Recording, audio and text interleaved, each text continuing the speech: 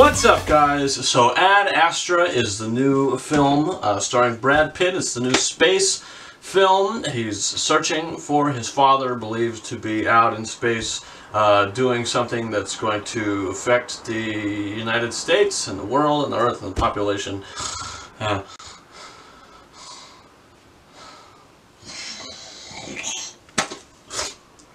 Oh, wow. Fell asleep there. Sorry about that. That's exactly what I was doing throughout this whole movie. Yeah, this movie is the most boring film I've seen in a very long time. Well, actually, no, that's not true. The Goldfinch was also very boring. What would I say is more boring? Ad Astra or the Goldfinch? Goldfinch? I don't know. They're both kind of equal to me. And they are the most boring films I've seen in a very long time. Like, this movie was a task to watch. Brad Pitt is giving a good performance, but the thing that this movie lacks is life. The movie is lifeless. The movie, this movie is as dull as a box of rocks, and it moves at such a slow, boring pace. And it was hard for me as a viewer to get invested into the story and into the character because it was so boring and lifeless. Liv Tyler, she's wasted in the film.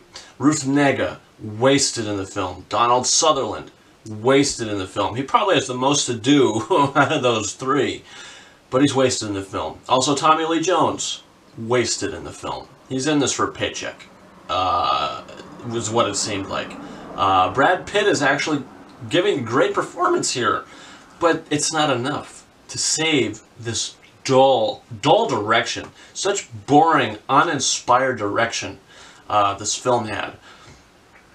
And it was just lifeless. The movie was lifeless. If I was to describe this movie in one word, it's lifeless. There was no life or energy in this movie. If you watched my first reaction to it, I said, sit on your porch and watch the cars drive by for 2 hours. That'll probably be more entertaining than Ad Astra. I'm going to give it 1.5 out of 5 stars, simply due to good visual effects.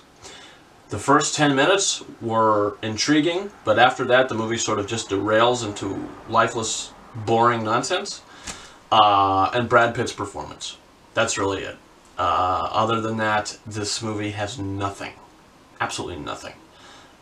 So, that's my thoughts on Ad Astra. Guys, comment your thoughts in the comments. What did you think about the movie? Did you see it? What are your thoughts on it? Also, don't forget to hit that subscribe button. A whole bunch of reviews coming in the future for Abominable, Joker, all that's coming. Also, don't forget to follow me on Facebook and Twitter. The links to those are in the description of this video. And you can also follow me on Instagram at KingOfRises131. Guys, that's been it. Thank you very much for watching my review for Ad Astra. Over and out.